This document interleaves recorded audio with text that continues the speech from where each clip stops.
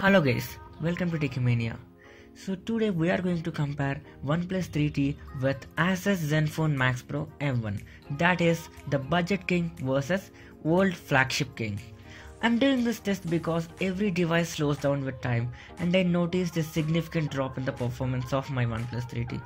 So I wanted to test this with Asus Zenfone MaxPro M1. So with that being said, let's get started. So let's go through the specs of these devices. The Oneplus3T comes with Snapdragon 821, 6GB of RAM, Adreno 530 GPU, 16MP selfie camera and a 5.5-inch display. On the back it has 16MP single camera and a 3400 mAh battery.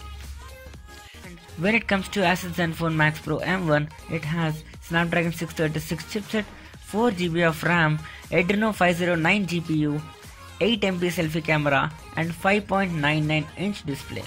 On the back it has 13 plus 5MP dual camera with a massive 5000 mAh battery.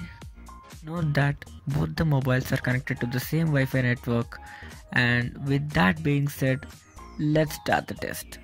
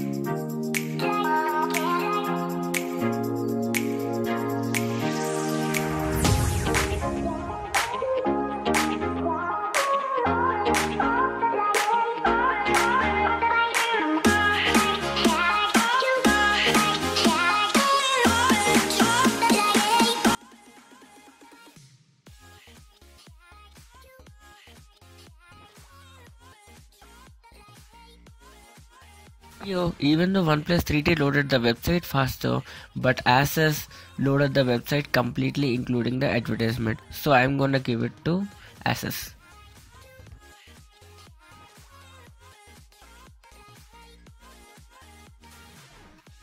So let's compare the RAM performance of these devices.